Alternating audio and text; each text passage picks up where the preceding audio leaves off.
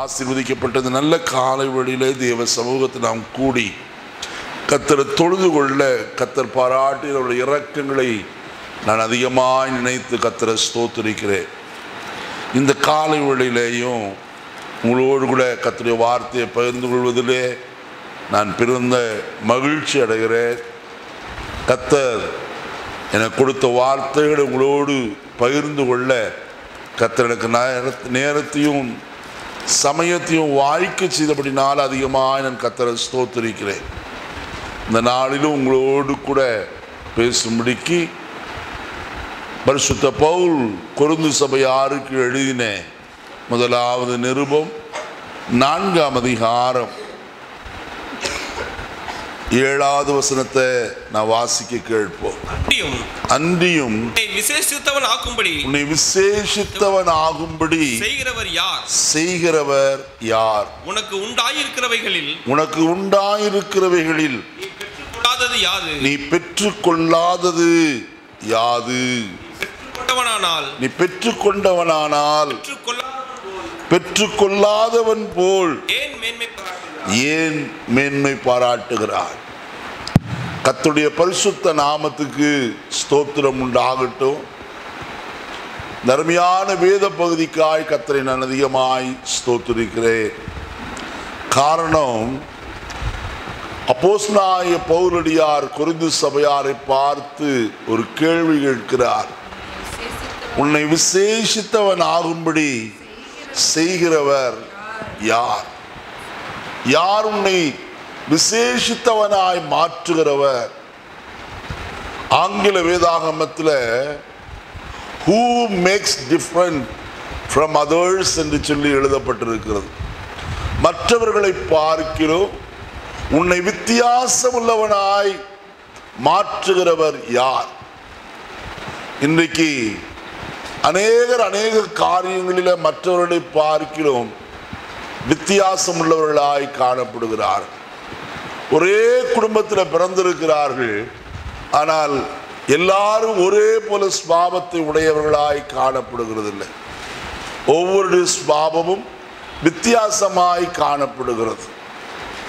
ஆனால் இந்த காலை வேளையிலே நான் உங்களோடு கூட சொல்கிற காரியம், வித்தியாசத்தினால் அந்த மனுஷன் விசேஷித்தவனாய் மாற முடிகிறது. அப்படி விசேஷித்தவனாய் மாறுவதற்குரிய வித்தியாசமான குணங்கள் என்னென்ன என்பதை நான் இந்த காலைவெளியில் உங்களுக்கு சுட்டி காட்டும்படியாய் நான் விரும்புகிறேன். அருமையானவர்களே, நான் கர்த்தருடைய வசனத்தை நான் வாசிக்க கேட்டோம். கடந்த நாட்களிலே வசனத்தில் தன் சகோதரரில் விசேஷித்தவனுடைய உச்சம் தலையின் மேல் என்ன வருகிறதா? கர்த்தருடைய ஆசீர்வாதம் வருகிறது என்று நாம் பார்த்தோம். நாம் நீதிமொழிகளின் புஸ்தகத்தில் பார்க்கிற வேளையில நீதிமானுடைய சிரசின் மேல் ஆசீர்வாதங்கள் வந்து தங்கும் என்று எழுதப்பட்டிருக்கிறது. தேவன் ஒரு மனுஷனை ஆசீர்வதிக்க நினைத்திருக்கிறார். அந்த ஆசீர்வாதம் அவன் மேல் வந்து என்ன செய்யும்? தங்கும். வசனத்தில் நாம் பார்க்கிறோம் இவ்விதமாய், கர்த்தர் நம்மை நினைத்திருக்கிறார், அவர் ஆசீர்வதிப்பார், அவர் இஸ்ரவேலை என்ன செய்கிறவர்? ஆசீர்வதிக்கிற கர்த்தர். சிறியோரையும் பெரியோரையும் ஆரோன் குடும்பத்தாரையும் எல்லாரையும் ஆசீர்வதிக்கிற கர்த்தர் என்று கர்த்தருடைய வேதம் சொல்லுகிறதை நாம் பார்க்கிறோம். அப்படியானால் இன்றைக்கு நாம் வித்தியாசமாய் காணப்படுவதற்கு மற்றவர்களை பார்க்கிறோம். நம்மை விசேஷப்படுத்துகிற காரியம் எது? யார் நம்மை விசேஷப்படுத்துகிறவர் என்பதை நாம் அறிந்திருக்க வேண்டும். வேதாகமத்தில் மற்ற எல்லாரை பார்க்கிலும் கர்த்தர் அநேகரை என்ன செய்திருக்கிறார்? விசேஷமாய் உயர்த்தி வைத்திருக்கிறத நாம் பார்க்க முடியும். ஊர் என்னும் கல்தேயர் தேசத்திலிருந்து புறப்பட்டதான ஆபிரகாமை நாம் பார்க்கிறோம். அவனோடு கூட அவருடைய சகோதரன் மகனாகிய லோத்தும் புறப்பட்டு வந்தார்கள். ஆனால் நடந்த காரியம் ரெண்டு பேருக்கும் ஒரு பெருத்த வித்தியாசம் இருக்கிறத நாம் பார்க்கிறோம். வசனத்தில் நாம் பார்க்கிறோம், ரெண்டு பேரும் ஒருமித்து அந்த பூமியிலே வாசமாயிருக்க அவர்களாலே கூடாமற் போயிற்று. காரணம் என்னவென்று சொன்னால் அவருடைய ஆஸ்தி அவ்வளவு மிகுதியாயிருந்தது என்று வேதம் சொல்லுகிறது. ஏராளமான ஆஸ்தி இருந்தபடியினாலே அவர்கள் ஒருமித்து அந்த பட்டணத்திலே இடத்திலே குடியிருக்க முடியவில்லை. அவர்கள் பிரிந்து போனார்கள் என்று நாம் பார்க்கிறோம். காரணம், மந்தையின் மேய்ப்பர் மூலமாய் பிரச்சனைகள் வந்தது. ரெண்டு பேரும் பிரிந்து போனார்கள். ஆபிரகாம் சொல்கிறார், நீ வடக்கே போனால் நான் தெற்கே போகிறேன், நீ கிழக்கே போனால் நான் மேற்கே போகிறேன் என்று சொன்னான். லோத்து தன் கண்களை ஏறெடுத்து பார்த்தான். அங்கே கண்ட தேசம் எப்படி இருந்தது? ஏதேன் தோட்டத்தை போல நீர்வளம் பொருந்தினதாயிருக்கு. அவன் கண்டு அவன் புறப்பட்டு போகிறவனாய் காணப்படுகிறான். ஆனால் ஆபிரகாம் அப்படிப்பட்டவன் அல்ல.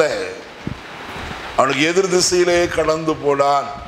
நாம் பார்ப்போமானால் ஆபிரகாம் கர்த்தராலே நடத்தப்படுகிறவனாய் காணப்படுகிறான். கர்த்தர் ஆபிரகாமை பார்த்து சொல்கிறார், ஆபிரகாமே நீ கண்களை ஏறெடுத்து பார்த்து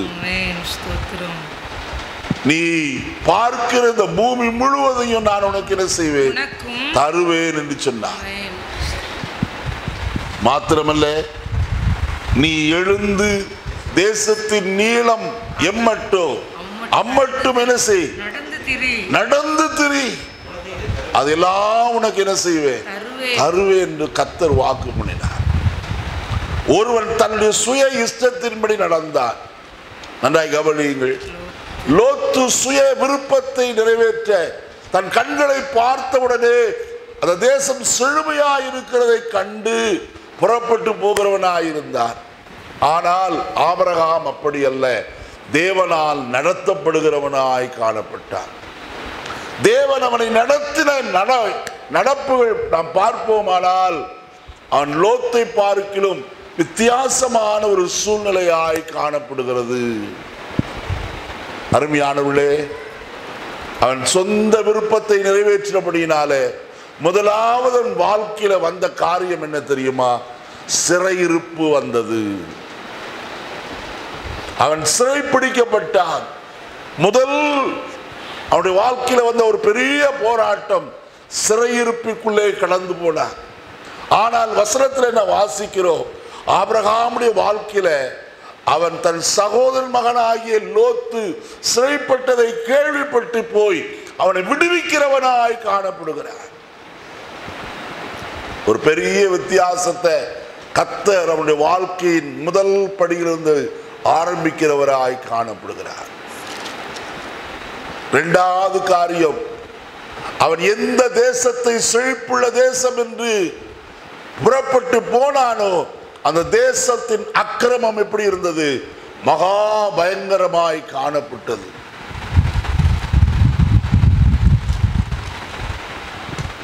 அவன் சோதோமின் வாசலிலே உட்கார்ந்து கொண்டு அந்த தேசத்தின் ஜனங்களுடைய அக்கிரம செய்கையை அவன் நாள்தோறும் கண்டு கேட்டு தன் இருதயத்தில் வாதிக்கப்பட்டு கொண்டிருந்தான்.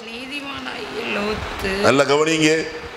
சோதோமுடைய வாசற்படியிலே உட்கார்ந்து அவர்களை அக்கிரம செய்களை காணவும் கேட்கவும் தன் இருதயத்திலே அவன் வாதிக்கப்படவும் செய்தானே அல்லாதபடிக்கு அந்த பட்டணத்தை விட்டு வெளியேற அவனுக்கு மனம் இல்லாமற் போயிற்று.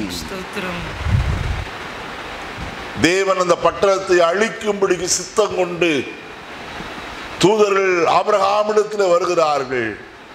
நான் செய்ய போகிறது ஆபிரகாமுக்கு என்ன செய்வேனோ மறைப்பேனோ என்று சொன்னார்கள்.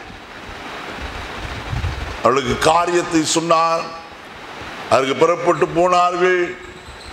லோத்தை பார்த்து சொன்னார்கள், நீ இந்த இடத்தை விட்டு புறப்பட்டு சமபூமி எங்கும் இல்லாதபடிக்கு மலைக்கு ஓடிப்போ, உன் ஜீவன் தப்ப என்ன செய், ஓடிப்போ.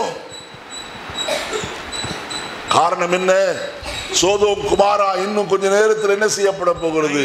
அக்னியினால் அழிக்கப்பட போகிறது. அவனோ வந்தவரிடத்தில் அவகாசம் கேட்கிறான். நான் மலைக்கு ஓடி போக முடியாது, நான் பக்கத்தில் இருக்கிற சோவாருக்குள்ளே போகட்டும் என்று சொன்னான். அதற்கும் இறங்கினான். ஆனால் வசனத்தில் நாம் பார்க்கிறோம், அவ்விடத்திலும் அவன் இருக்கக்கூடாமற் போயிற்று.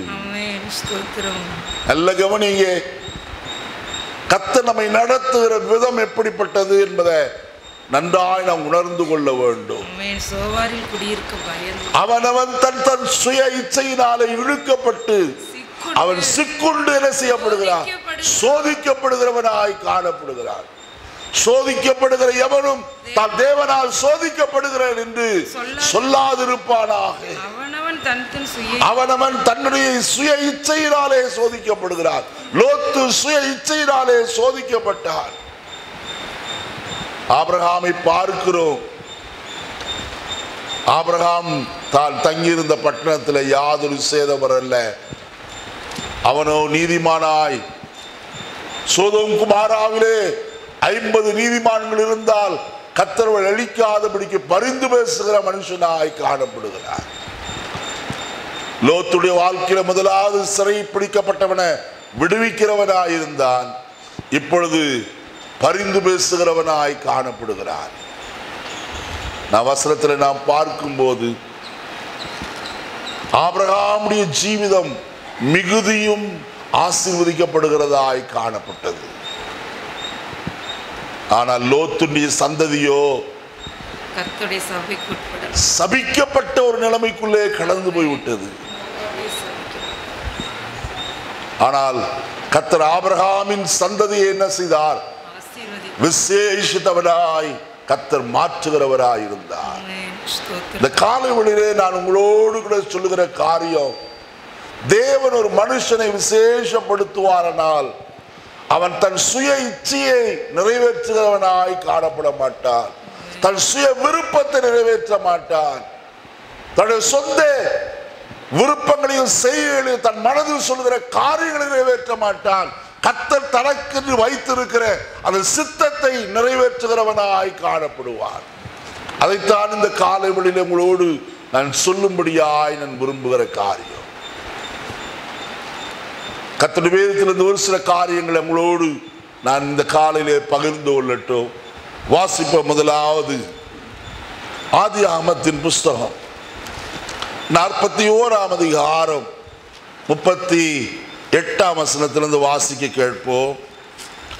ஆதியாகமம் 41:38 அப்பொழுது பார்வோன் தன் ஊழியக்காரரை நோக்கி தேவ ஆவியை பெற்ற இந்த மனுஷனை போல் வேறே ஒருவன் உண்டோ என்றான். நல்ல கவனிக்க வேண்டியது, தன் சகோதரர்கள் விசேஷித்தவனாகி யோசேப்புடைய வாழ்க்கையை மீண்டுமா இந்த காலைவெளியில் உங்களோடு நான் சொல்லும்படியாய் விரும்புகிறேன். கடந்த வாரத்தில் சில காரியங்களை அவனை குறித்து நாம் பார்த்தோம். ஆனாலும் மீண்டும் கர்த்தருடைய ஆவியானவர் என்னோடு கூட சில காரியங்களை சுட்டி காண்பித்தபடியினால் மீண்டும் அவனை குறித்து நான் உங்களோடு சொல்ல விரும்புகிறேன். வசனத்தில் நாம் பார்க்கிறோம், ஒரு புறஜாதி தேசத்தான் எகிப்து தேசத்தை அரசாண்டு வந்த பார்வோன் அரசன் தன் ஜனங்கள் எல்லாருக்கும் முன்பதாய் சொல்லுகிறதான ஒரு சாட்சி இவ்விதமாய் அடங்கி இருக்கிறது. பாருங்கள், அவன் சொல்லுகிறான், தன் ஊழியக்காரரை நோக்கி தேவ ஆவியை பெற்ற இந்த மனுஷனை போல வேறே ஒருவன் உண்டோ? ஐயா, உங்களை விசேஷித்தவர்களாய் மாற்றுவது எது என்று சொன்னால் தேவனுடைய ஆவி. கர்த்தருடைய ஆவியானவர் உங்களை யாராய் மாற்றுகிறார்? விசேஷித்தவர்களாய் மாற்றுகிறார். அதற்குத்தான் தேவ ஆவியானவர் நமக்கு தேவையாயிருக்கிறது. இன்னைக்கு அநேக கர்த்தருடைய அபிஷேகத்தை வேறு விதமாய் சிந்திக்கிறவர்களாய் காணப்படுகிறார்கள்.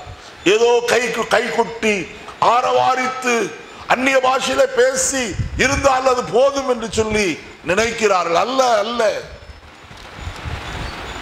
தேவன் நம்மை பரிசுத்த ஆவியிலே நிறைந்து அந்நிய பாஷைகளை பேசும்படிக்கு நமக்கு கிருபைகளை தருகிறவராய் காணப்படுகிறார். அது எதற்கு? நாம் தேவனோடு கூட ரகசியங்களை பேசுவதற்கும் தேவனை துதிப்பதற்கும் அது ஏதுவாய் காணப்படுகிறது. அதோடு கூட மட்டுமல்ல, தேவனுடைய ஆவியானவர் நமக்குள்ளே கொடுக்கப்பட்டதின் நோக்கம், தேவ ஆவியானவர் நமக்கு கொடுக்கப்பட்டதனுடைய நோக்கம் ஏராளமாக இருக்கிறது. அதை நாம் புரிந்து செயல்பட வேண்டியது நம்மேல் விழுந்த ஒரு கடமை.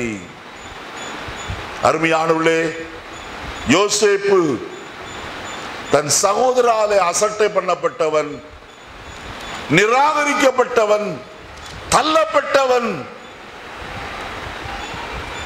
முற்றிலுமாய் பகைக்கப்பட்ட ஒரு சூழ்நிலையில் தன்னுடைய 17வது வயதிலே எகிப்திற்கு விற்கப்பட்டவனாய் கடந்து வந்தவன்.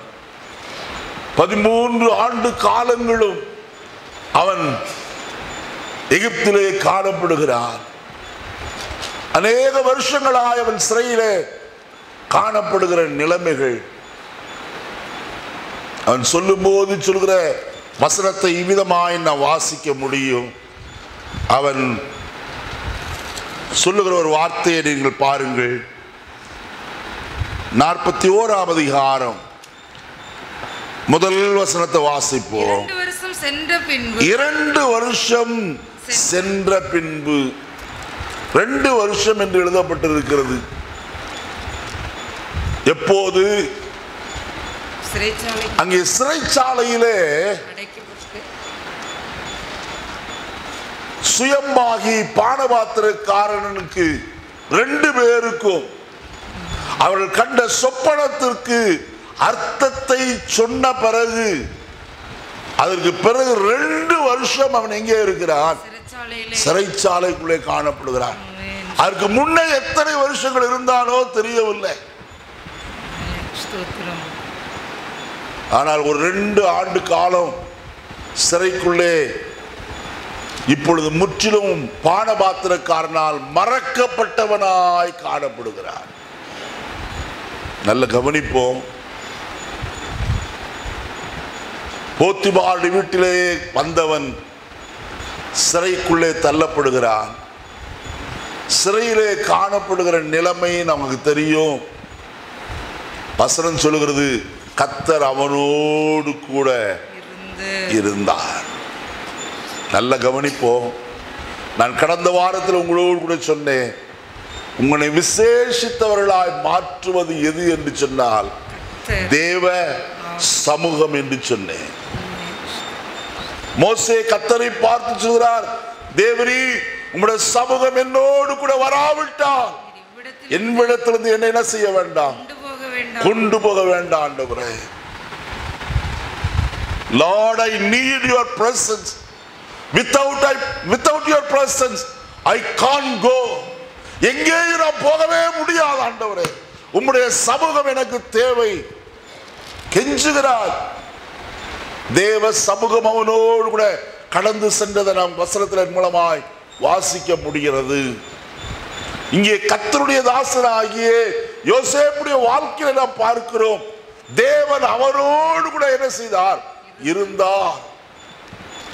எந்த சூழ்நிலையில்? இருளான நாட்களிலே, கடினமான சூழ்நிலைகளிலே, ஏமாற்றப்பட்ட சூழ்நிலையிலே, காரிருள் போல் தோன்றுகிற, எப்பக்கமும் இருளாய் காணப்படுகிற நிலைமையும் கர்த்தர் அவனோடு கூட இருந்தார் என்றுதான் கர்த்தருடைய வேதம் சொல்லுகிறது. சகோதரர் நிராகரித்தாலும் சரி, தான் அநியாயமாய் குற்றம் சுமத்தப்பட்டு சிறையிலே தள்ளப்பட்டாலும் சரி, தேவனுடைய வசனம் சொல்கிறது கர்த்தர் யோசேப்போடு கூட இருந்தார் என்று சொல்லப்பட்டு இருக்கிறது. போத்திபாருடைய வீட்டில் அவன் வேலை செய்யும் போது கர்த்தர் அவனோடு இருக்கிறார் என்றும், அவன் செய்கிற எல்லாவற்றையும் கர்த்தர் வாய்க்கப்படுகிறார் என்றும் அவன் எஜமான் என்ன செய்தான்? காண்கிறான். சுயாதீனமாய் சுற்றி திரிந்து கொண்டிருந்தான். ஆனால் எப்பொழுது சிறைக்குள்ளே தள்ளப்பட்டாலோ கர்த்தரும் அவனோடு கூட சிறையிலே காணப்படுகிறவராய் இருக்கிறார். இந்த காலை வேளையிலே ஒன்று உங்களுக்கு சொல்கிறேன், உடைய வாழ்க்கையிலே நீங்கள் சுகமாய் இருக்கும் பொழுது மாத்திரமல்ல, நீங்கள் ஆசீர்வதிக்கப்படுகிற நிலைமையில் மாத்திரமல்ல, உங்களுடைய வாழ்க்கையில் இருளான நாட்கள் வரும்போதும் கர்த்தர் உங்களோடு கூட இருக்கிறார் என்பதுதான் மேன்மையான காரியமாய் காணப்படுகிறது. ஆசீர்வாதமாய் இருக்கும்போது மாத்திரமல்ல, நம்முடைய ஜீவிதத்தில் நெருக்கங்களும் பாடுகளும் கஷ்டங்களும் பிரதிகூலங்களும் தோல்விகளும் வரும்போதெல்லாம் கர்த்தர் நம்மை விட்டு விலகுவது இல்லை. நாம் அநேக சமயத்தில் நினைக்கிறோம், கர்த்தர் என்னை விட்டு விலகி விட்டாரோ, கர்த்தர் என்னை விட்டு விட்டு விதமாய் கடந்து போய் விட்டார், நான் தனிமையாய் காணப்படுகிறேனே. இல்லையா, யோசேப்போடு சிறைச்சாலைக்குள்ள காணப்பட்டவர் உன்னோடு கூட என்ன செய்கிறார்? காணப்படுகிறார். எல்லா சூழ்நிலைகளிலும், எல்லா பாடுகளின் மத்தியிலும், வேதனைகள் மத்தியிலும், உடைய தோல்விகளின் மத்தியிலும், உடைய ஏமாற்றங்களின் மத்தியிலேயும் கூட உடைய சுற்றத்தார், உடைய நண்பர்கள், உடைய சிநேகிதர்கள் எல்லாரும் உன்னை மறந்தாலும் அவர் உன்னோடு கூட இருக்கிறார் என்பதை மறக்க வேண்டாம். தாவீது சொல்கிறாரே, நான் மரண இருளின் பள்ளத்தாக்கிலே நடந்தாலும் பொல்லாப்புக்கு பயப்படு. ஏன் தெரியுமா? தேவரீர் என்னோடு கூட இருக்கிறீர். இந்த காலையில் எத்தனை பேர் நம்ம யாரோ ஆமோதிக்க முடியும்? தேவர் என்னோடு கூட எப்பொழுதும் இருக்கிறார். பிரதிகூலங்களின் மத்தியிலேயும் என்னோடு கூட நடந்து வருகிறவர். யோசேப்புடைய வாழ்க்கையில அவன் பாடபாத்திரக்காரனுக்கு அர்த்தத்தை சொல்லிவிட்டு அவனை பார்த்து விதமாக ஒரு வார்த்தை ஒன்று சொல்லுகிறான். வசனத்தை பாருங்கள். 40ஆம் அதிகாரம்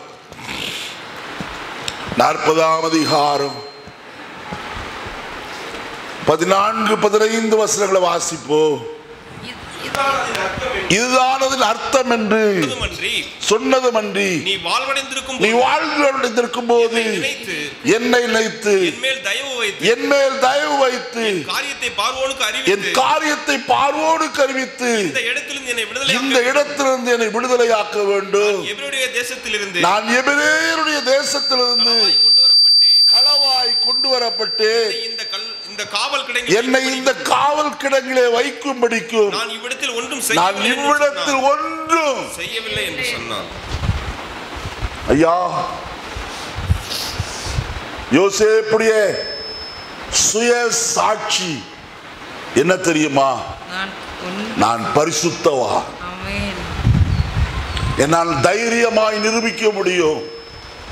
நான் இந்த காவல் கிடங்கிலே தள்ளப்படும்படிக்கு நான் ஒன்றும் செய்யவில்லை. தீமையான யாதொரு காரியத்தையும் செய்யவில்லையா? நான் யாதொரு குற்றம் செய்யாதபடிக்கு குற்றமில்லாத நான் இப்பொழுது என்ன செய்யப்பட்டிருக்கிறேன்? கண்டிக்கப்பட்டிருக்கிறேன். இன்னைக்கு ஒருவேளை ஒரு சிலருடைய கேள்வி, நான் ஒரு குற்றம் செய்யலையே, நான் ஒரு பாவம் செய்யலையே, எனக்கு இந்த பாடு, ஏன் இந்த வேதனை, ஏன் இந்த கஷ்டங்கள் என் வாழ்க்கையில வந்திருக்கிறது என்று ஒருவேளை நீங்கள் யோசித்துக் கொண்டிருக்கலாம். ஐயா, கர்த்தர் உங்களோடு கூட இருக்கிறதை மற்ற ஜனங்கள் காணும்படிக்கு கர்த்தர் கிரியை செய்ய காலங்களை அனுமதித்திருக்கிறார். அவன் கடந்து போனான். யோசேப்பை பார்த்து சொன்னான், யோசேப்பே, நான் உன்னை எப்படி மறப்பது? நான் உன்னை மறந்து விட மாட்டேன். நிச்சயமாய் நான் ராஜாவிடத்தில் என்ன செய்வேன்? உனக்காக பரிந்து பேசுவேன் என்றெல்லாம் சொல்லித்தான் போயிருப்பான். ஆனால் வசனத்தை பாருங்க, 2 வருஷம் கழித்த பிறகு பார்வோன் சொப்பனத்தை கண்டு அந்த அர்த்தம் தெரியாதபடிக்கு திக்கி தடுமாறி கொண்டிருக்கிற வேளையிலே தான் பானபாத்திரக்காரனுக்கு நினைவு வந்தது. என்ன நினைவு? நான் செய்த குற்றம் இப்பொழுதுதான் எனக்கு நினைவில் வந்தது. ஐயா, இந்த 2 வருஷ காலம் ஏன் மறந்தா? ஒரு கேள்வி. 2 வருஷத்திற்கு முன்னேயே இந்த காரியம் நடந்திருக்கலாமே, காலத்திற்கு முன்னேயே அவன் விடுதலையாக்கப்பட்டிருக்கலாமே. ஆனால் தேவ திட்டம் என்ன தெரியுமா? தன்னுடைய 30வது வயதிலே தான் அவன் பார்வோனுக்கு முன்பதாக என்ன செய்யப்பட வேண்டும்? நிறுத்தப்பட வேண்டும் என்பது தேவனுடைய திட்டமாய் காணப்பட்டது.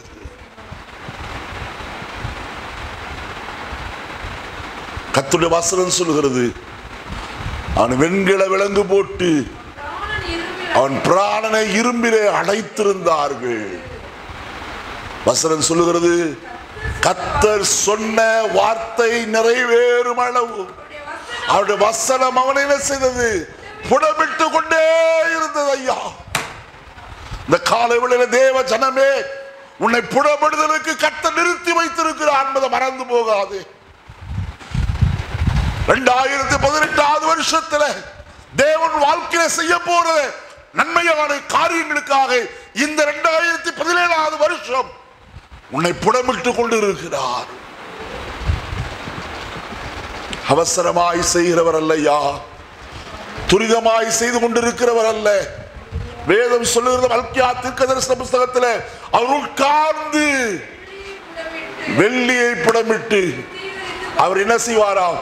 சுத்திகரித்துக் கொண்டிருக்கிறவர். உட்கார்ந்து அவர் சுத்திகரிக்கிறவராய் காணப்படுகிறார். உங்களையும் என்னையும் தேவன் சுத்திகரிக்கிற நாட்கள் அது. அவர் சுத்திகரிப்பை விரும்புகிறார். யோசேப்புடைய வாழ்க்கை புடமிடப்படுகிறது. ஏன்?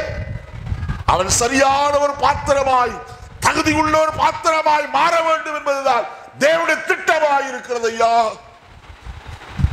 17வது வயதிலே கண்டு அந்த சொப்பனம் நிறைவேற வேண்டுமே, அதற்கு அவனை கர்த்தர் என்ன செய்கிறார்? 13 ஆண்டு காலங்களும் அவனை புடமிட்டுக் கொண்டிருக்கிறார். தள்ளப்பட்டது அவனுடைய சுய விருப்பத்தின்படி அல்ல, தேவ திட்டம் நிறைவேறும்படிக்கு. மறக்கப்பட்டது தேவ திட்டத்தின்படிதான். இப்பொழுது அவன் 30வது வயதிலே பார்வோன் சொப்பனம் காண்கிறான். அவனுக்கு முன்பதாய் கொண்டு போய் நிறுத்தப்படுகிறார். அர்த்தத்தை சொல்லிவிட்டான். அதற்குரிய சொல்யூஷன் எல்லாவற்றையும் அவன் சொல்லிவிட்டான். தீர்வு என்ன? இப்படி ராஜாவே நீ செய்தால் தேசம் என்ன செய்யும்? தப்பி பிழைக்கும். இந்த ஞானம் எங்கே இருந்து வந்தது? சாதாரண ஒரு மனிதனாய் காணப்பட்டவன் அல்லவா? இந்த ஒரு தேசம் முழுமையும் ஆளுகிற ராஜாவுக்கு இல்லாத ஞானம்.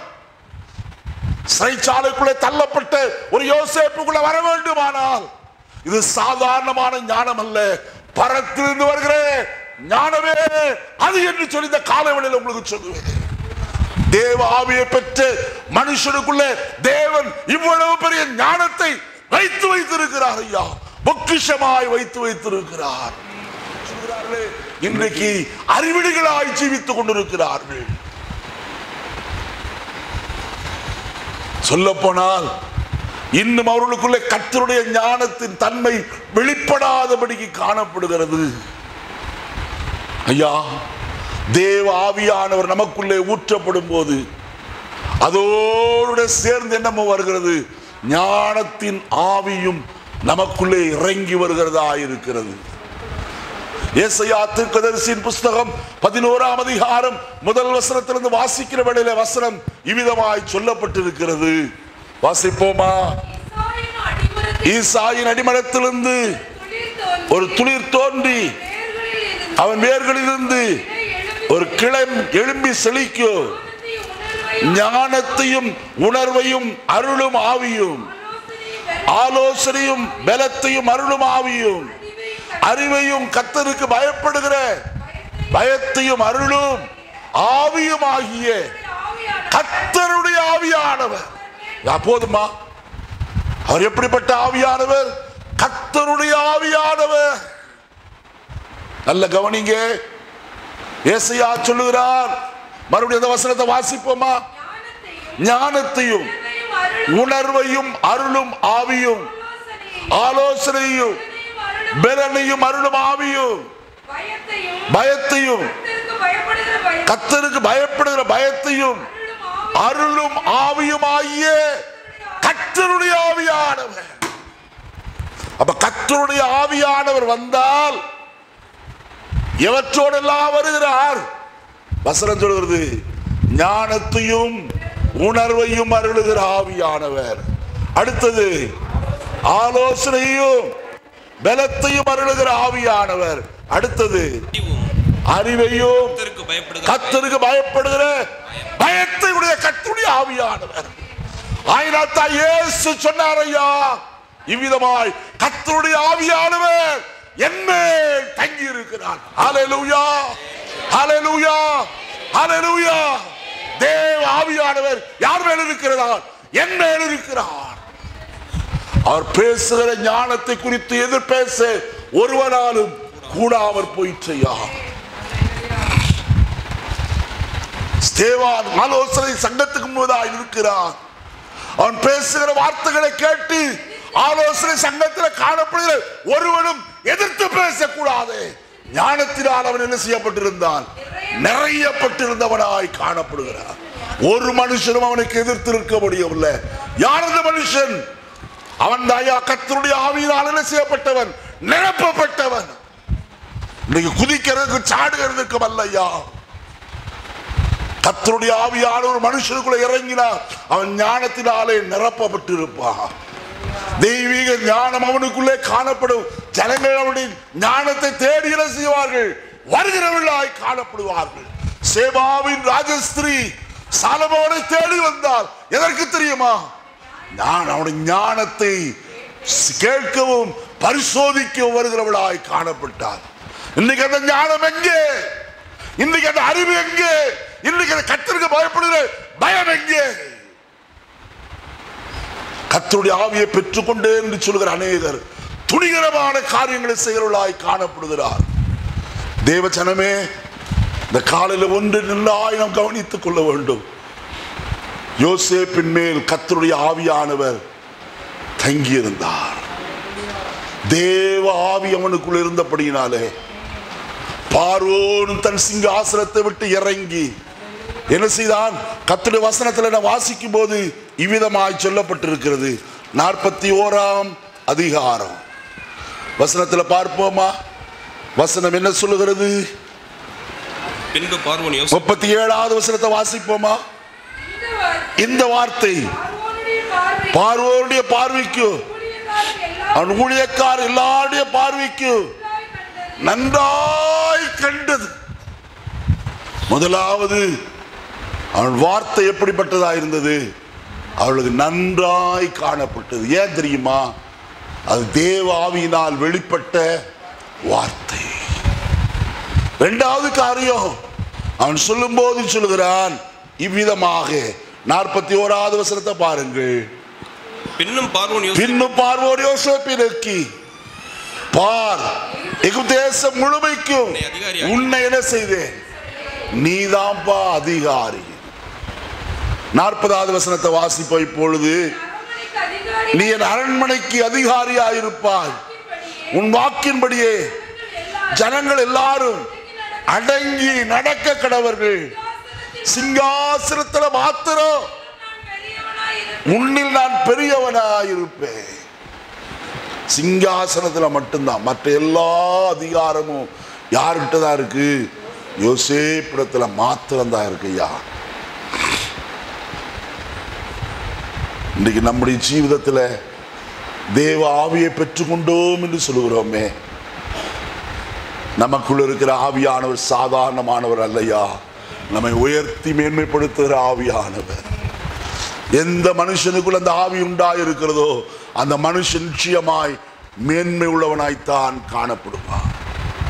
மறுபடியும் வசனத்தில் நான் வாசிப்போமானால், வசனத்தில் இவ்விதமாய் சொல்லப்பட்டிருக்கிறது. 40ஆம் அதிகாரம் 23வது வசனத்தில் பார்த்தோம். அவன் முற்றிலும் என்ன செய்யப்பட்டிருந்தான்? மறந்து விடப்பட்டிருந்தான், மறக்கப்பட்டவன். இரண்டாவது காரியம் 41ஆம் அதிகாரம் 16வது வசனத்தில் வாசிக்கும் போது வசனம் சொல்லுகிறது, அப்பொழுது யோசேப்பு பார்வோனுக்கு பிரதியுத்தரமாக, நான் அல்ல, தேவனே பார்வோனுக்கு மங்களகரமான உத்தரவு அருளி செய்வாராக. தேவனை உயர்த்தினவன்.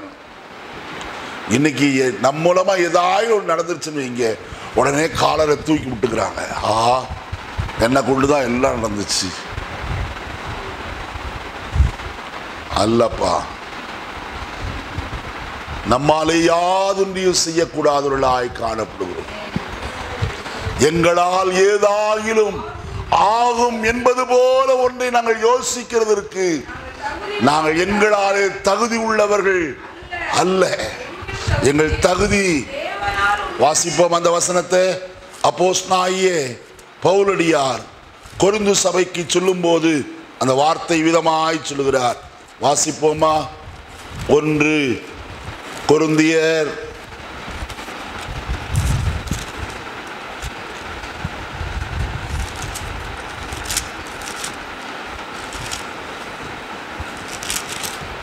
2 கொரிந்தியர் 3ஆம் அதிகாரம் 5வது வசனத்தை வாசிப்போம். 2 கொரிந்தியர் 3:5. எங்களால் ஏதாகிலும் ஆகும் என்பது போல ஒன்றை யோசிக்கிறதற்கு நாங்கள் எங்களாலே தகுதி உள்ளவர்கள் அல்ல. எங்களுடைய தகுதி எல்லாம் யாராலே வருகிறது? அவர்தாயா என்னை உயர்த்தி வச்சிருக்கிறார். எத்தனை பேர் ஆமென் சொல்லுவோம்? ஹல்லேலூயா. நான் சிறுமையிலிருந்தே, நான் மறக்கப்பட்டிருந்தேன், நான் தள்ளப்பட்டிருந்தேன். கர்த்தரோ என்னை இந்த அளவிற்கு என்ன செய்திருக்கிறார்? உயர்த்தி வைத்திருக்கிறார். ஐயா, இந்த தகுதி யாராலே வந்தது என்று சொன்னால் என் தேவனாலே வந்தது.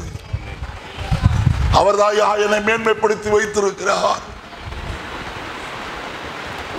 என்னை கேட்கிற அருமையான கர்த்தருடைய ஜனமே, நம்முடைய வாழ்க்கையிலே கர்த்தருக்கு எப்போதும் மகிமை செலுத்துகிறவர்களாய் காணப்பட வேண்டியது அவசியமாயிருக்கிறது. தேவனுக்கு மகிமை செலுத்துகிறோமா? என்னாலதான் ஆச்சு தெரியுமா? என்னாலே ஆயிற்று. ஐயா, நம்மாலே அல்ல, கர்த்தராலே தான் எல்லாம் ஆகும். ஒரு வியாதியஸ்தரையும் சுகமாக்க முடியாதே, ஒரு வாழ்க்கையில் ஆறுதலை கொண்டு வர முடியாது. அது யாரால் தான்? நம்மோடு இருக்கிற கர்த்தராலே மாத்திரமே அதை செய்ய முடியும். சீஷர்களுக்கு இயேசு போதித்து கொடுத்த ஒரே ஒரு காரியம், அவர் சொல்லும்போது சொல்கிறார், நாங்கள் அப்பிரயோசனமான ஊழியக்காரர், நான் செய்ய சொன்னதை மாத்திரம் நாங்கள் செய்தோம். நாம் என்னத்தை செய்கிறோம்? தேவ ஆவியை பெற்றுக் கொண்டிருக்கிற ஜனமே, நாம் மறக்கப்பட்டாலும் சரி, நாம் செய்ய வேண்டிய காரியம் கர்த்தரை மாத்திரம் உயர்த்துவது. 3வது காரியம் 41ஆம் அதிகாரம் 25வது வசனத்தை நான் வாசிப்போம். அப்பொழுது யோசேப்பு பார்வோனை நோக்கி, பார்வோனின் சொப்பனம் ஒன்றுதான், தேவன் தாம் செய்ய போகிறதை இன்னதென்று பார்வோனுக்கு என்ன செய்திருக்கிறார்? பார்த்தீங்களா? அவன் எண்ணத்தை சொல்லுகிறான். தேவன் தான் பார்வோனே இந்த தேசத்தை என்ன செய்கிறவர்? ஆளுகிறவர். ஹல்லேலூயா, ஹல்லேலூயா. எது நடந்தாலும் சரி, பார்வோனே வரப்போகிற பஞ்ச நாட்கள் தான், ஆனால் கர்த்தர் உனக்கோ என்ன செய்திருக்கிறார்? முன்னறிவித்திருக்கிறார். ஏன்னா அவர்தான் பஞ்சத்தை வருவிக்கிறவரும் ஐஸ்வர்யத்தை அடைய பண்ணுகிறவருமா இருக்கிறவர். தரித்திரம் அடைய செய்கிறவரும் ஐஸ்வர்யம் அடைய பண்ணுகிறவரும் அவர்தான். அவரே தாழ்த்துகிறவரும் அவரே உயர்த்துகிறவருமாய் காணப்படுகிற கர்த்தர். ஐயா,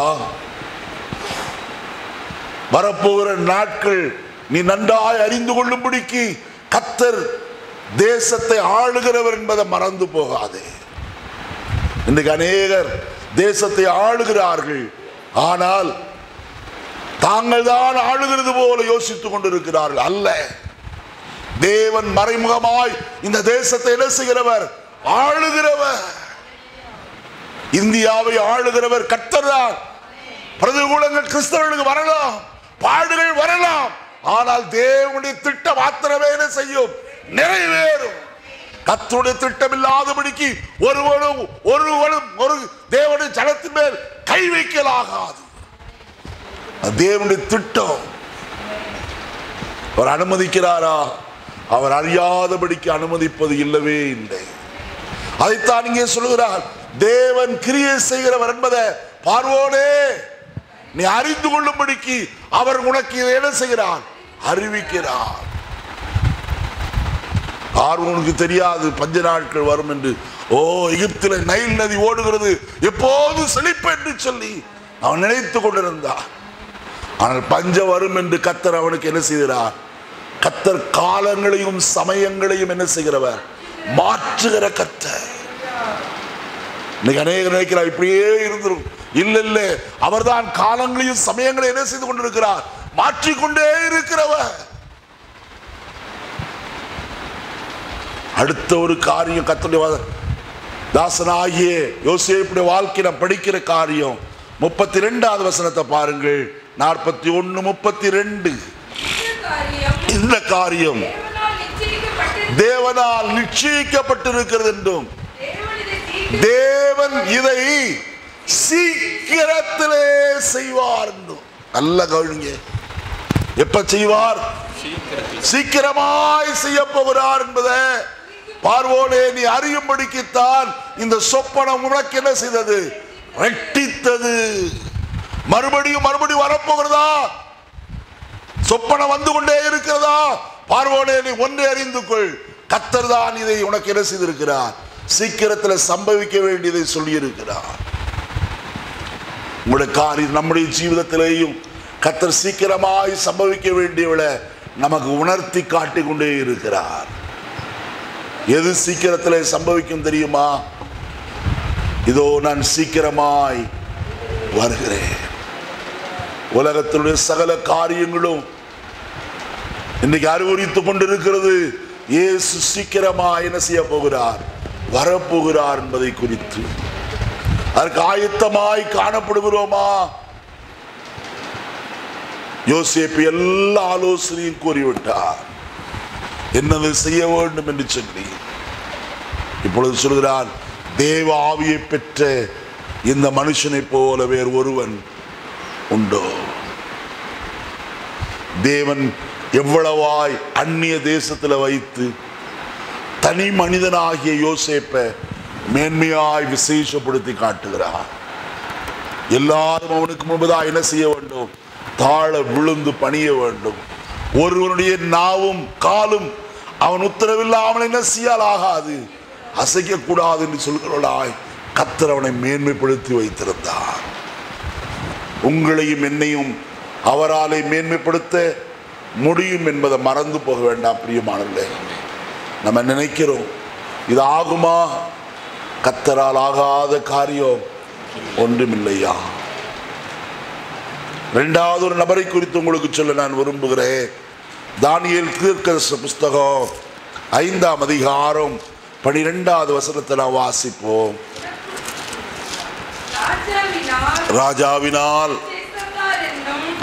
பெல்சாத்சார் என்னும் பெயரிடப்பட்ட அந்த தானியேல் சொப்பனங்களை வியர்த்தி பண்ணுகிறதும் புதை பொருள்களை வெளிப்படுத்துகிறதும் கருகலானவைகளை தெளிவிக்கிறதும் அறிவும் புத்தியும் விசேஷித்த ஆவியும் உண்டு என்று காணப்பட்டது.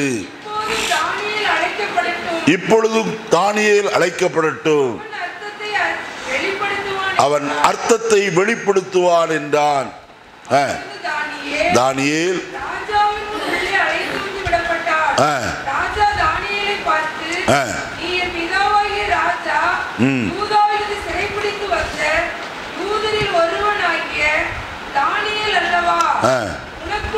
உனக்குள்ளே தேவனுடைய ஆவி உண்டென்றும் வெளிச்சமும் புத்தியும் விசேஷித்த ஞானமும் உண்டு என்று காணப்பட்டதென்றும் உன்னை குறித்து என்ன செய்து பாருங்கள். தானியேலை குறித்து கர்த்தருடைய வசனம் சொல்லுகிறது. பாபிலோன் தேசத்தை அரசாண்ட ராஜாவாகிய நேபுகாத்நேச்சாருடைய குமாரன் சொல்லுகிறான், இங்கே தானியேலே விசேஷித்த ஆவி உன்னில் உண்டென்று நான் காண்கிறேன். அதற்கு முன்னே தானியேலை குறித்து சொன்னது யார் தெரியுமா? வசனத்தை வாசிப்போம். 11வது வசனம். உம்முடைய ராஜ்யத்திலே ஒரு புருஷன் இருக்கிறான். அவனுக்குள் பரிசுத்த தேவர்களுடைய ஆவி இருக்கிறது. உம்முடைய பிதாவின் நாட்களில் வெளிச்சமும் வேகமும் தேவர்களின் ஞானத்திற்கொத்த ஞானமும் அவனிடத்தில் காணப்பட்டது. ஆகையால் உம்முடைய பிதாவாகிய நேபுகாத்நேச்சார் ராஜாவானவர் அவனை சாஸ்திரிகளுக்கும் ஜோசியருக்கும் கல்தேயருக்கும் குறிசொல்லுகிறவர்களுக்கும் என்ன செய்தார்? அதிபதியாக வைத்தார். ராஜாவாகிய இந்த பெல்சாத்சாருக்கு தெரியவில்லை நம்முடைய தேசத்தில் ஒருவன் இருக்கிறான் என்று. ஆனால் அவருடைய மனைவி சொல்கிறார், நம்முடைய தேசத்தில் ஒருவன் இருக்கிறான் ஐயா. நல்ல கவனிப்போம். நம்முடைய தேசத்தில் ஒருவன் இருக்கிறான். அவன் எப்படிப்பட்டவன்?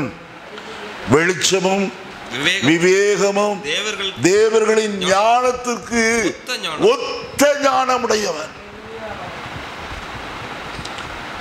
இப்பொழுது சொல்லுகிறான், உன்னில் விசேஷித்த ஞானம் உண்டென்று நான் எனக்கு என்னப்பட்டது காணப்பட்டது என்றும் உன்னை குறித்து என்ன செய்தேன்? கேள்விப்பட்டேன். அடுத்து அவன் சொல்லுகிற வார்த்தை என்ன தெரியுமா? 15ஆம் வசனத்தினுடைய கடைசி, இப்போதும் இந்த எழுத்தை வாசிக்கிறதற்கும் அந்த அர்த்தத்தை எனக்கு தெரிவிக்கிறதற்கும் சாஸ்திரிகளும் ஜோஷியரும் எனக்கு முன்பாக அழைத்து கொண்டு வரப்பட்டார்கள். ஆனாலும் இந்த வசனத்தின் அர்த்தத்தை வெளிப்படுத்த அவர்களால் என்ன செய்ய முடியவில்லை. கர்த்தர் வித்தியாசத்தை ஏற்படுத்தினார். அவர்களாலே கூடாமற் போயிற்று. தானியேலே, நீ அர்த்தத்தை சொல்லென்றான். அவன் அர்த்தத்தை சொன்ன உடனே அவன் செய்த காரியம் என்ன தெரியுமா? வசனத்தை பாருங்கள். 29வது வசனத்தை வாசிப்போம். அப்பொழுது பெல்சாத்சார் தானியேலுக்கு ரத்தாம்பரத்தையும் அவன் களத்திலே பொற்சரப்படியையும் தரிப்பிக்கவும் ராஜ்யத்திலே அவன் 3ஆம் அதிகாரியா இருப்பவன் என்று அவனை குறித்து பறைமுறையிடவும் கட்டளையிட்டார். காரணம் என்ன? இவ்வளவாய் உயர்த்தப்படுவதற்கு காரணம் என்ன? நன்றாய் நாம் புரிந்து கொள்ள வேண்டும். அவர்களுக்கு யார் நடந்தது, எனக்கு அது நடக்காது என்று யோசிக்கிறோம். அல்ல, கர்த்தருக்கு பிரியமான எந்த மனுஷனுடைய வாழ்க்கையிலேயும் கர்த்தர் செய்கிறவராய் காணப்படுகிறார். முதலாவது காரணம் என்ன தெரியுமா? தானியேல் பிரதிஷ்டை உள்ள ஒரு மனுஷனாய் ஜீவித்தவர். அந்நிய தேசத்திலே, பாபிலோன் தேசத்திலே வழக்கம் என்னவென்று சொன்னால், ராஜாவுக்கும் ராஜாவோடு சேர்ந்து பந்தி இருக்கிறவர்களுக்கும் ஆகாரத்தை முதலாவது விக்கிரகத்திற்கு படைத்து அதற்கு பிறகுதான் அந்த ஆகாரத்தை கொண்டு வந்து ராஜாவுடைய பந்தியிலே வைப்பார். இது வழக்கமாயிருந்தது. ஆனால் தானியேல் இதை அறிந்தவன்.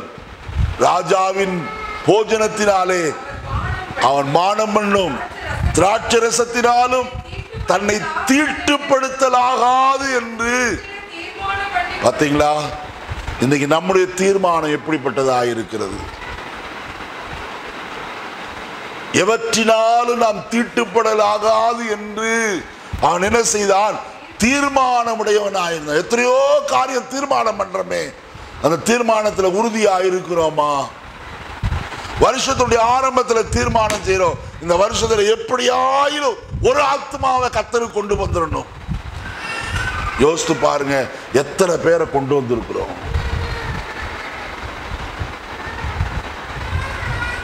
அட்லீஸ்ட் ஒரு பின்மாறி போன ஆத்மாவை ஆகிலும் கர்த்தருக்கு நேராக கொண்டு வந்திருக்கிறோமா?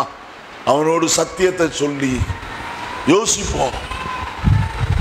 நம்முடைய வாழ்க்கையில தீர்மானங்கள் இருக்கிறது, ஆனால் தீர்மானத்தில் என்ன இல்லை? உறுதி இல்லை. ஐயா, 300 நாட்கள் கர்த்தருடைய சமூகத்தில் ஆண்டவரே எனக்கு ஒரு ஆத்மாவை தாரும் என்று ஜெபித்திருந்தாலே போதும், கர்த்தர் நிச்சயமாய் ஒரு ஆத்மாவை என்ன செய்திருப்பார்? கொண்டு வந்திருப்பாரு. நம்ம சொன்ன வாயிலாலே அறிக்கை செய்தோம், அதோடு மறந்து போனோம். தீர்மானத்திலே உறுதியுள்ளவன் தான் யார்? தானியேல். இரண்டாவது காரியம் என்ன தெரியுமா? நெருக்கடி வந்த சூழ்நிலையில் ராஜா கல்தேயரையும் ஜோஷியரையும் மற்ற எல்லாரையும் கொன்று போட வேண்டும் என்று அவன் கண்ட சப்பனத்திற்கு அர்த்தம் தெரியாதபடினாலே எல்லாரையும் கொலை செய்யும்படியாக அவன் தீர்மானித்த வேளையிலே தானியேல் செய்த காரியம், தன் சிநேகிதராகிய ஷாத்ராக், மேஷாக், ஆபேத்நேகோ என்பவர்களை வரவழைத்து ஒன்று கூடி என்ன செய்ய ஆரம்பித்தான்? ஜெபிக்கிறவனாய் காணப்பட்டான். பரலோகத்தின் தேவனை நோக்கி ஜெபிக்கிற ஒரு அனுபவம் அவனுக்குள்ளே காணப்பட்டது. தனியாய் மாத்திரமல்ல, கூட்டாய் ஜெபிக்கிற ஒரு அனுபவம், ஐக்கியத்தை விரும்புகிறவனாய் காணப்பட்டான். யாருடைய ஐக்கியம்? தேவ ஜனத்தினுடைய ஐக்கியம் தேவை ஐயா. இன்னைக்கு அநேகர் பிரச்சனைகள் வரும்போது எங்கே ஓடுகிறோம் தெரியுமா? மற்றவரிடத்தில் உலக பிரகாரமான மனுஷனிடத்தில் அவன் என்ன ஆலோசனை சொல்லுவார் என்று அவர்களுக்கு நேராக ஓடுகிறோம். ஐயா, ஒரு தேவ மனுஷனிடத்தில் சொல்லு, அவன் உனக்கா என்ன செய்வான்? ஜெபம் பண்ணுவான். தேடி ஓடுகிறோமா? கர்த்தருடைய பிள்ளைகளோடு பாரத்தை பகிர்ந்து கொண்டால் அவர் ஒருமித்து ஜெபிக்க அது ஏதுவாக இருக்குமே. ஒரு பேதுரு சிறைச்சாலையில் அடைக்கப்பட்ட போது சபையார் எல்லாரும் அவனுக்கு என்ன செய்தார்கள்? ஊக்கத்தோடு ஜெபம் பண்ணினார்கள். கர்த்தர் பேதுருவை சிறையிலிருந்து கொண்டு வந்தாரு. நீ பிரச்சனையில் இருக்கும் போது மற்றவர்களோடு கூட சேர்ந்து ஜெபிக்க பார், மற்றவர்களுக்கு பாரத்தை பகிர்ந்து கொள். என் பிரச்சனை இப்படி இருக்கிறது, ஜெபம் பண்ணுவோம் என்று சொல்கிறாயா? அதற்கு பதிலாக நாம் சொல்றோம், என் தலையை எழுதின எழுத்து அப்படியே நடக்கட்டும்,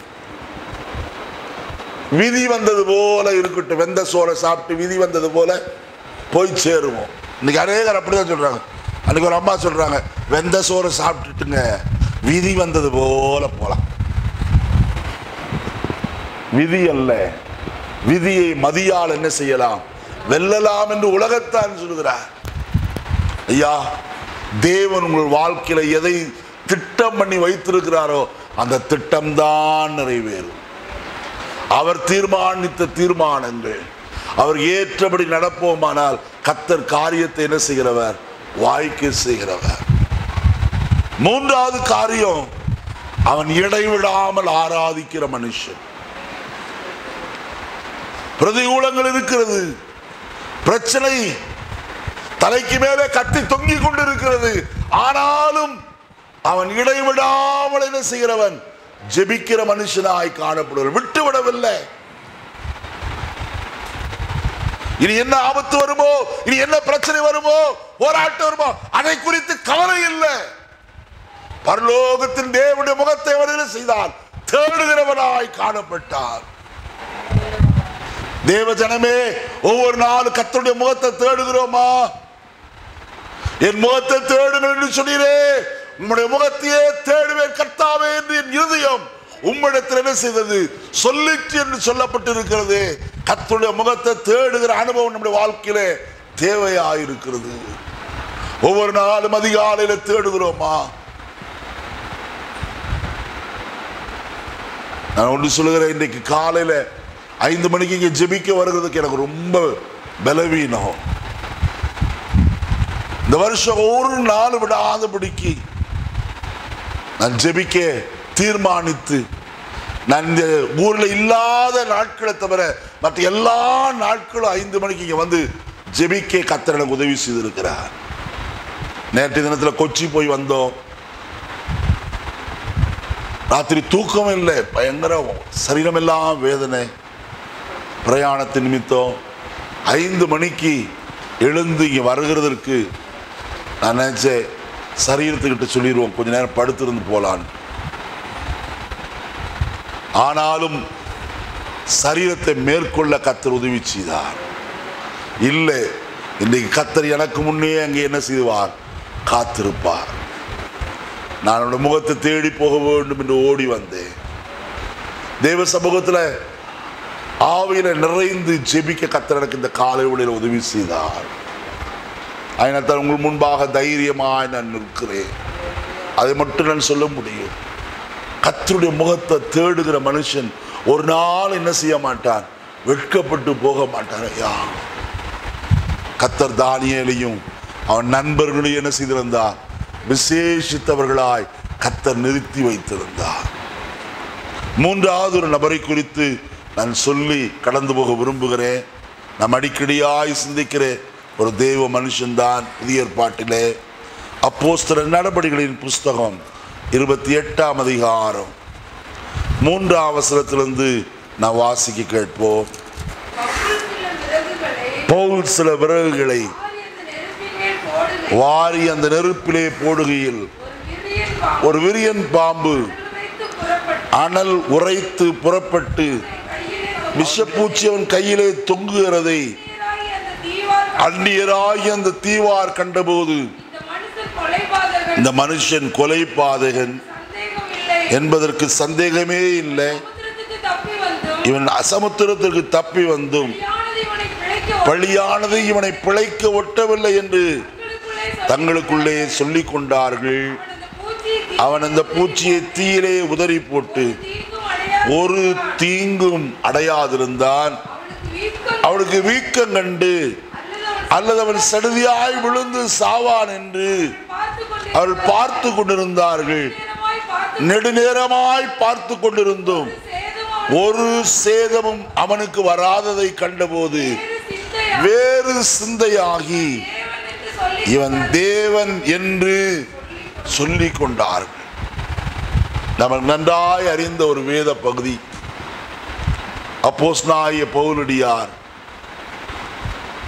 தேவனுடைய ஊழியத்தின் நாட்கள் நிறைவேறின போது அவன் ராயனுக்கு முன்பாய் நிறுத்தப்படும்படிக்கு கொண்டு போகப்படுகிறான். கப்பற் சேதம் வந்தது. ஒருவேளை கேட்கலாம், ஒரு தேவ மனுஷன் செல்லுகிற ஒரு கப்பலுக்கு சேதம் வரலாமா? வரலாம். தேவ மனுஷன் பிரயாணம் பண்ணுகிற காரியத்தில் ஏதாவது பிரச்சனை வரலாமா? வரலாம். ஏன்? அப்பொழுதுதானே நாம் வித்தியாசமானவள் என்று மற்றவள் அறிந்து கொள்ள முடியும். நான் கடந்த நாட்களில் சொன்னேனே, ஒரு அருமையான போதகர் கோயம்புத்தூர்ல தன் காரிலே போய் கொண்டிருந்தார். எதிர்பாராத விதத்தில் ஆக்சிடென்ட் நடைபெற்றது. கார் நொறுங்கி போனது. பார்த்த எல்லாரும் சொன்னார்களாம், இதில் பிரயாணம் பண்ணினவர்கள் நிச்சயமாய் மரித்து உள்ளேதான் கிடப்பார் என்று. ஆனால் 10 நிமிஷம் எல்லாரும் பார்த்து கொண்டு இருக்கிறார்கள், உள்ளே இருந்து ஏதாவது சத்தம் வருகிறதா என்று. ஒரு சத்தம் வரவில்லை. அந்த போதகர் வெளியே வந்தார்.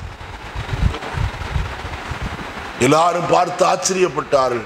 என்னையா ஏதாவது காயப்பட்டிருக்கா, கைகால் உடைஞ்சிருக்கா? ஒன்றும் இல்லை. ஒரு சேதம் வராதபடிக்கு கர்த்தர் என்ன செய்தார்? பாதுகாத்தார். ஏன் தெரியுமா? வேதம் சொல்லுகிறது, நீதிமானுக்கு ஒரு கேடும் வராது. எத்தனை பேர் ஆமோதிக்கிறோம்? நீதிமானுக்கு ஒரு கேடும் வராது. நீதிமான எலும்புகளில் ஒரு எலும்பாகிலும் முறிக்கப்படுவது இல்லை. கர்த்தருடைய ஜனமே, கர்த்தர் நம்மை பாதுகாக்கிறவர். நான் கடந்த வாரத்தில் உங்களோடு சொன்னேன், ஆண்டவரே உம்முடைய சமூகம் என்னோடு கூட இந்த நாள் வரட்டையா. ஒவ்வொரு நாளும் சொல்லுங்க, ஒவ்வொரு நேரமும் சொல்லுங்க, ஆண்டவரே உம்முடைய பிரசன்னம் என்னோடு கூட வரட்டையா. நான் நடந்து சென்றாலும் சரி, நான் உட்கார்ந்து வேலை செய்து கொண்டிருந்தாலும் சரி, நான் படுத்து இளைப்பாறினாலும் சரி, உம்முடைய சமூகம் என்னோடு கூட இருக்கட்டையா. உம்முடைய சமூகம் என்னை விட்டு என்ன செய்ய வேண்டாம், பிரிய வேண்டாம் ஐயா. பவுலை குறித்து நாம் பார்க்கிறோம். எல்லாரோடு கூட பிரயாணப்பட்டு கப்பற் சேதம் வந்தபோது மெலித்தா என்கிற ஒரு தீவிலே போய் ஒதுங்கினார்கள். அந்த தீவார் அவர்களை ஏற்றுக்கொண்டு, அந்த நாட்கள் குளிராயிருந்தபடினாலே குளிர்காயும்படிக்கு அவர்களுக்கு நெருப்பு போடப்பட்டது. பவுலும் சில விறகுகளை பொறுக்கி அந்த தீயிலே போட்டபோது ஒரு விரியன் பாம்பு அவன் கையில் என்ன செய்தது? கடித்து கொண்டது. எல்லாரும் நினைத்தார்கள், இவன் பொல்லாதவன், கப்பற்சேதத்திற்கு அகப்பட்டும் தப்பி வந்திருந்தோம், தீங்கு அவனை என்ன செய்யவில்லை, விடவில்லையா? இப்பொழுது வேறொரு வடிவத்திலே வந்திருக்கிறது, பாம்பு வடிவத்தில். இது இவனை என்ன செய்தோம்? கொன்று போடும். யோசித்து பாருங்க, மனுஷர் சிந்திக்கிற சிந்தை. வசனம் சொல்கிறது, இந்த மனுஷன் கொலை பாதகன். அதற்கு சந்தேகமே, மனுஷன் அப்படிதான் சொல்றவன். இது வந்துருச்சா? தெரியும், எனக்கு அப்பவே தெரியுமே, எனக்கு அப்பவே தெரியும், இவனுக்கு வரும், இப்படிதான் நடக்கும் எனக்கு தெரியுங்க. என்னமோ பார்த்து எல்லாம் கணிச்சு வச்சது போல நடக்கும் எனக்கு தெரியும். ஐயா, உங்களை குறித்து ஒருவேளை மற்றவர்கள் சொல்லலாம் இப்படிதான் நடக்கும் என்று சொல்லி. ஆனால் தேவன் எல்லாவற்றையும் தலைகீழாய் மாற்றுகிறவர். அவன் நினைக்கிறது போல என்ன செய்யாது, நடக்காது. நடக்க விடுகிறவரும் அல்ல. இதோடு நாசமா போனா, தீர்ந்துச்சு வேலை, இதோடு முடிஞ்சு ஜோலி. இனி இவன் எந்திரிக்கிறதாவது ஒன்னாவது. ஐயா, உங்களை குறித்து திட்டமும் தீர்மானம் பண்ணிவிட்டார்களா? பயப்பட வேண்டாம். நான் சொல்றேன், என் வாழ்க்கையில ஒன்று உருப்படாது. என் வாழ்க்கையெல்லாம் இப்படித்தான் இப்படித்தான் இப்படித்தான் நாசமா போவான். ஐயா, நான் ஒன்று சொல்லுகிறேன், நாசமாய் போக நினைத்தவர்களைத்தான், யார் நாசமாய் போக வேண்டும் என்று நினைத்தார்களோ அப்படிப்பட்டவர்களை தான் கர்த்தர் உயர்த்தி வைக்கிறவர். ஐயா, நம்முடைய தேவன் என்ன செய்கிறவர்? உயர்த்தி வைக்கிறவர். யாரை பார்த்து நீ நாசமா போவேன்னு சொன்னாங்களோ, அப்படி நாசமா போவேன்னு சொன்ன அந்த காரியத்தை உடைய மனுஷன் யாரோ அவனை கர்த்தர் என்ன செய்கிறவர்? துளிர்க்க பண்ணுகிறவர். ஐயா, ஹல்லேலூயா, ஹல்லேலூயா. உன் சுகவாழ்வு சீக்கிரத்தில் என்ன செய்யும்? துளிர்க்கும். கர்த்தருடைய வார்த்தையை உங்களுக்கு சொல்லுகிறேன். நீங்க நாசமாய் போவதும் இல்லை, நீங்கள் நிர்மூலமாவதும் இல்லை, நீங்கள் சாம்பலாய் போவதும் இல்லை. கர்த்தர் உங்கள் சுகவாழ்விலே விருப்பம் கொண்டவராய் காணப்படுகிறவர். சீக்கிரத்திலே உங்களுடைய சுகவாழ்வு என்ன செய்யும்? துளிர்க்கும். ஏதோ ஒரு விதத்தில் கர்த்தர் செய்ய வல்லவர். காற்றையும் காண மாட்டீர்கள், மழையையும் காண மாட்டீர்கள். வெட்டிட பள்ளத்தாக்கு என்ன செய்யும்? தண்ணீராலே நிரம்பும். ஐயா, நான் ஒன்று சொல்லுகிறேன், ஒரு திராட்சரசம் உருவாக்கப்படுவதற்கு முக்கியமான 3 காரியங்கள் தேவை. ஒன்று, திராட்சை பழம் தேவை. இரண்டாவது, அதற்கு செய்ய வேண்டிய முறைமையின்படி செய்ய வேண்டும். மூன்றாவது, அதற்காக சில காலங்கள் என்ன செய்ய வேண்டும்? காத்திருக்க வேண்டும். ஒரு ருசியுள்ள ஒரு திராட்சரசத்தை செய்வதற்கு இந்த 3 காரியங்கள் அவசியம். ஒன்று, திராட்சை பழம். இரண்டாவது, அதில் வேலை செய்கிறவன். மூன்றாவது, சில காலங்கள் காத்திருக்க வேண்டும். ஆனால் என் இயேசுவால் தான் நிமிஷத்தில் என்ன செய்ய முடியும்? திராட்சரசத்தை உருவாக்க முடியும். கரங்களை உயர்த்தி அல்லேலூயா சொல்லுவோமா? ஐயா, அவருக்கு திராட்சை பழம் தேவையில்லை, அதற்காக கிரியை செய்ய வேண்டியதில்லை, அதற்காக காத்திருக்க வேண்டிய அவசியம் இல்லை. ஒரே நொடி பொழுதிலே உன் வாழ்க்கையிலே அற்புதத்தை செய்ய அவராலே மாத்திரம் தான் முடியும். ஐயா, நீங்க நினைச்சிட்டு இருக்கோம், நொடி பொழுதிலே செய்கிறவர் அவர் அற்புதத்தை. இந்த நாளில் நான் உங்களோடு சொல்லுகிறேன், ஒன்றுமில்லாமல் சர்வத்தை உருவாக்குற கர்த்தர், அவருக்கு தாயா வல்லமை இருக்கு. இல்லாதவைகளை இருக்கிறவர்களை போல அழைக்கிற கர்த்தர் தாயா சொல்கிறார், போயதை மொண்டு பந்து விசாரிப்பு காலத்தில் என்ன செய்யுங்கள்? கொடுங்கள். வாங்கி ருசி பார்த்தவன் சொல்லுகிறார், இதுவரைக்கும் இந்த திராட்சரசத்தை எங்கே வைத்திருந்தீர்? எந்த மனுஷனும் முன்பு நல்ல திராட்சரசத்தை கொடுத்து பின்பு ருசி குறைந்ததை கொடுப்பார். நீரோ இதுவரைக்கும் இதை எங்கே வைத்திருந்தீர். கர்த்தருடைய ஜனமே, ஒன்றை உங்களுக்கு சொல்லுகிறேன், கர்த்தர் உங்களை ருசியுள்ள திராட்சரசமாய் மாற்றுவதற்கு அதை வைத்திருக்கிறார் ஐயா. கர்த்தர் செய்கிறவர் அவர். அவராலே மாத்திரம்தான் முடியும், வேற யாராலும் முடியாது.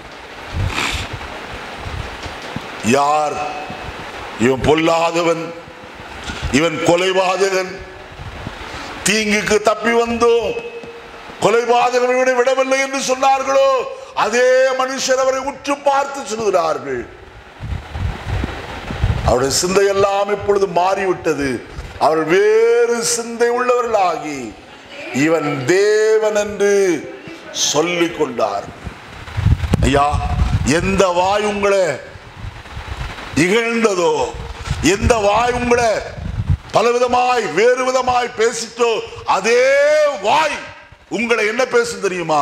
இவன் கர்த்தரால் ஆசீர்வதிக்கப்பட்டவன், இவன் தேவனுடைய பிள்ளை, எனக்கு அப்பவே தெரியும் அப்படின்னு சொன்னா பாருங்க. அவன் இப்ப சொல்லுவான், எனக்கு அப்பவே தெரியும்.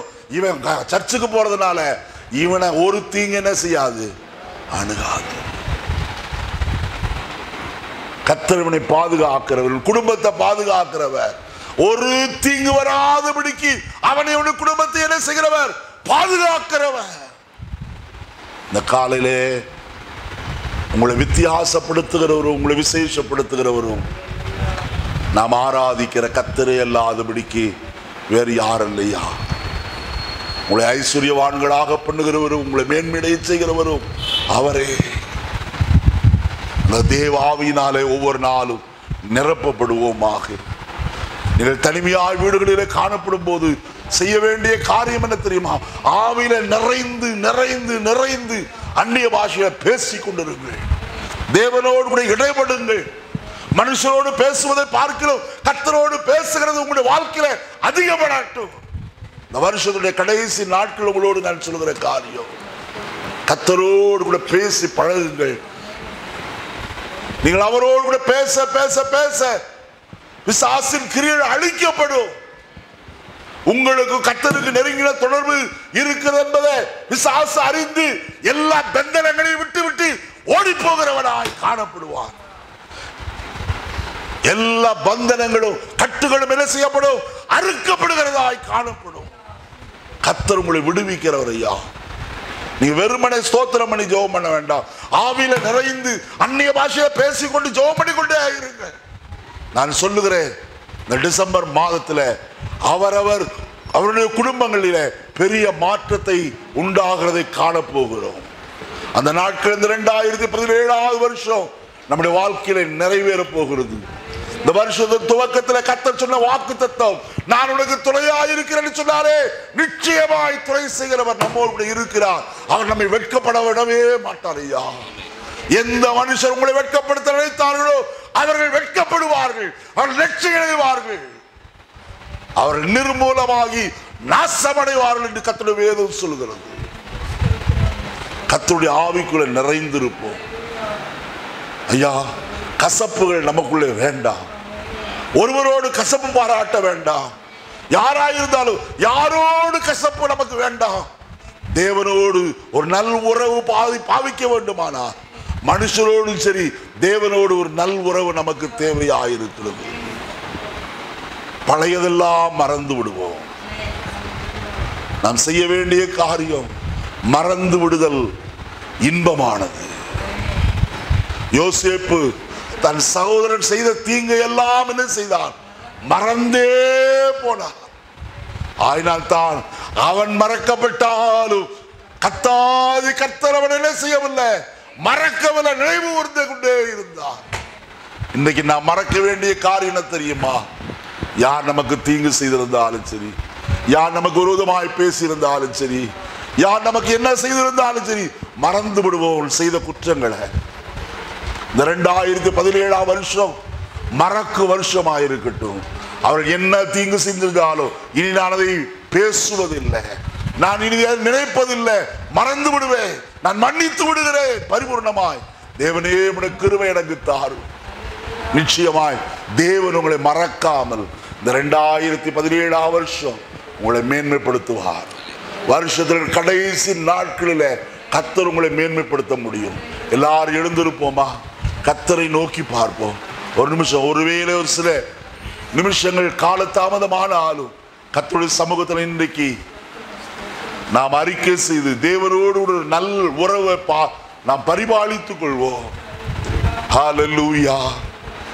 ஓ ரபாலர சந்தலா நிமாரா ரிகவௌலபௌ ஷம்பல பரபராகியா மமமா லிக்தலர கதிந்தலர சம்தனமனாகியாகதலோ ருபியாதர தந்தர சம்தனமனமனாகியாகலோ ஷருரக சப்தல வனமராகியா துரபலா லிபிதபரபராகி மிமியா சம்பா ஷபுதபால பர்ரையக்கதந்தலர கதினமௌஷி நிராதிர ஆதிலர கதந்தரோஷியா. ஹல்லேலூயா. ஆண்டவரே, எங்கள் மேல கண்ணோக்கமாய் இருப்பீரார். எங்களுக்கு இறங்கு ஆண்டவரே, எங்களுக்கு இறங்கு ஐயா, எங்களுக்கு இறங்கும் ஆண்டவரே, எங்களுக்கு இறங்கு ஐயா. எங்களை விசேஷித்தவர்களாய் மாற்றுகிறவரே. ஹல்லேலூயா.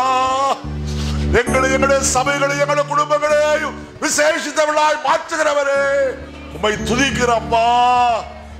ஓ ரிகபபப சந்தலா நிமாரா நிபதர கதிபிர பரபராகி பிபியா சந்தலா ரருஷா நிக்கருஷியா ரபரபராகி மமவாசியா. ஹல்லேலூயா. கர்த்தர் உங்களோடு இருக்கிறத விளங்க செய்கிற தேவனையா. ஹல்லேலூயா. கர்த்தர் உங்களோடு இருக்கிறத விளங்க பண்ணுகிறவர். ஹல்லேலூயா. உட உயர்வுகளிலே, உட மேன்மைகளிலே, உட பொருளாதாரத்திலே, எல்லா காரியங்களிலேயும் கர்த்தர் உங்களோடு இருக்கிறத விளங்க செய்கிறவர். ஹல்லேலூயா. உங்களை விசேஷப்படுத்தும்படிக்குதான் தேவன் உங்களுக்குள்ள ஒரு விசேஷித்த ஆவியை கொடுத்திருக்கிறார் ஐயா. உங்களுக்குள்ள எனக்குள்ள இருக்கிற ஆவி சாதாரணமான ஆவி அல்லையா, அது ஒரு விசேஷித்த ஆவியானவர். ஒருவர் நீங்கள் பேசுகிற வார்த்தைக்கு எதிர் பேசக்கூடாதபடிக்கு தேவன் வாக்கு வல்லமையினால உங்களை நிரப்புகிறவர்.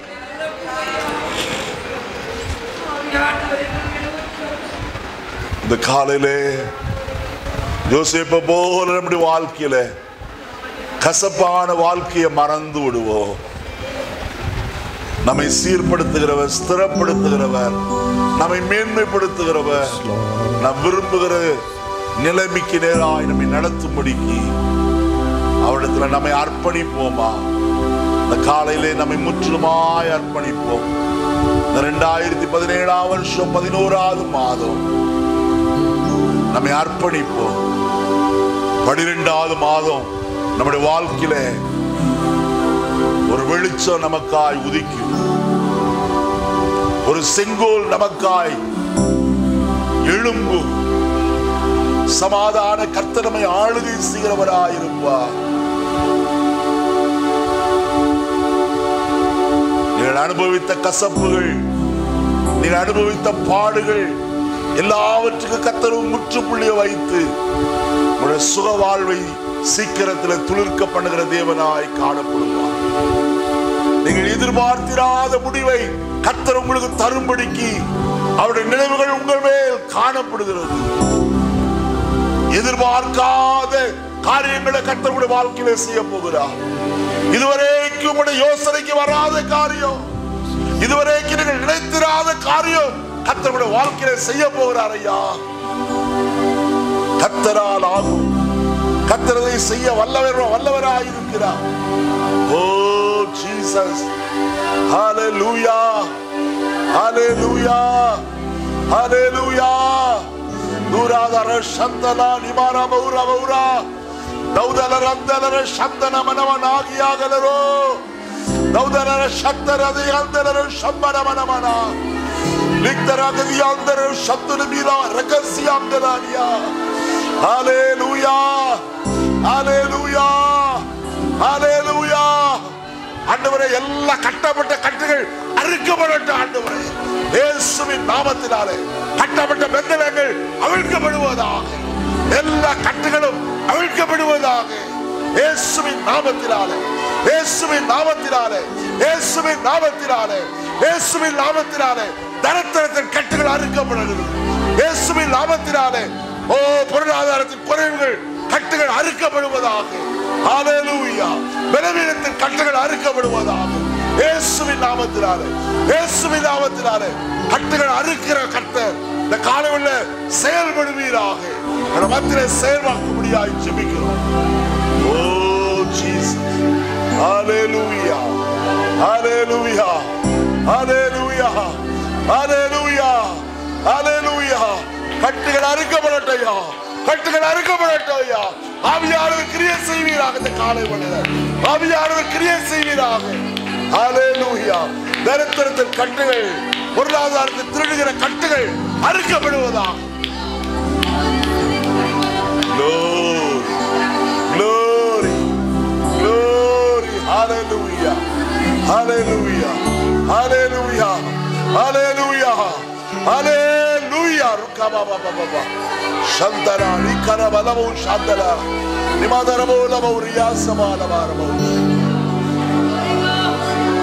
Glory, glory Lord, hallelujah, hallelujah, hallelujah.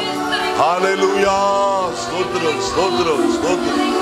Hallelujah, hallelujah, hallelujah. Stotram, stotram, stotram.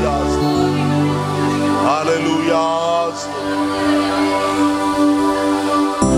நீங்கள் எதிர்பார்த்திராத முடிவை கர்த்தர் உங்கள் மேல் தர ஆயத்தமாய் காணப்படுகிறார்.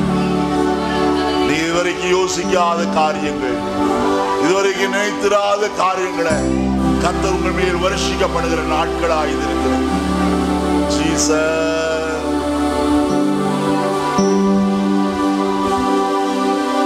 நேசிக்கிற நல்ல ஆண்டவரே, நல்ல வேலைக்காய் ஸ்தோத்திரம். நீர் எங்களோடு பேசுறதற்காக நாங்கள் உமக்கு நன்றி சொல்லுகிற ஐயா. இன்றைக்கு உடைய மக்களை நீர் உயிர்ப்பித்து உற்சாகப்படுத்தி மக்களை உடைய ஆவியினால் ஒரு விசை கூட நிரப்பி இருக்கிறபடினால ஸ்தோத்திரம். நீர் சொன்ன வசனமே, வார்த்தையே அவருடைய வாழ்க்கையில நிறைவேற போறதற்காய் ஸ்தோத்திரம். தொடர்ந்து கர்த்தருடைய ஆவியான ஒரு கிரியை செய்யும். இயேசுவின் நாமத்தில் பிதாவே.